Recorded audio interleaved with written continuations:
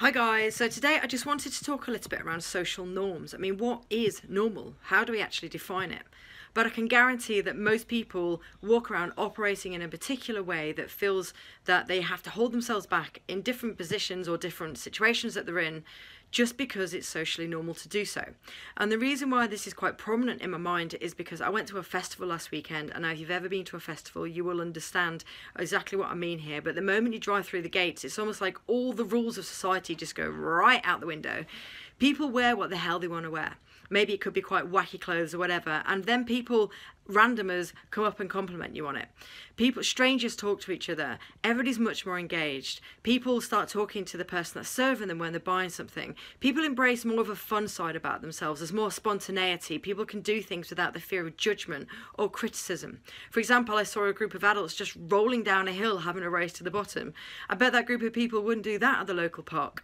And I can also bet you that half the people that attended that festival at least have gone back to work this week and have stood in an elevator with a group of complete strangers and not said a damn word. Imagine operating in that particular way when you go to a festival. It'd be the most boring thing you'll have ever attended. So why do we do it in one environment and not another?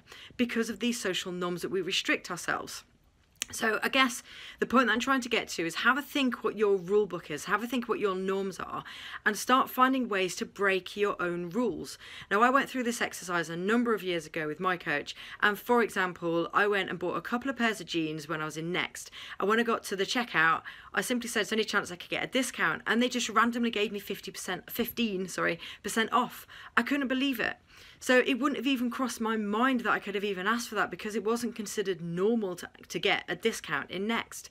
So how many other opportunities and how many other times that we could have maybe engaged with other people do we not do because it might be seen as a bit weird or not socially normal? So again, I'm just trying to reiterate, don't do anything that is going to cause harm to yourself or other people or maybe risk your career. I'm not suggesting rocking up to work an hour late, but think about the rules that you do have that you stick to, that you've probably habitually learned, that you've done for decades. Maybe the things that you eat for breakfast, maybe what you eat for dinner, maybe the way that you drive to work, maybe the direction you drive to work, maybe the things that you normally say no to, maybe say yes, maybe things you normally say yes to, say no. Start doing things differently that don't cause harm to you or anybody else, and see what different things happen and how much opportunity and more fun there is to embrace out there, and the things that we're not doing because they're not socially normal. I'd love to hear any of your stories if you get up to some of this jazz this week.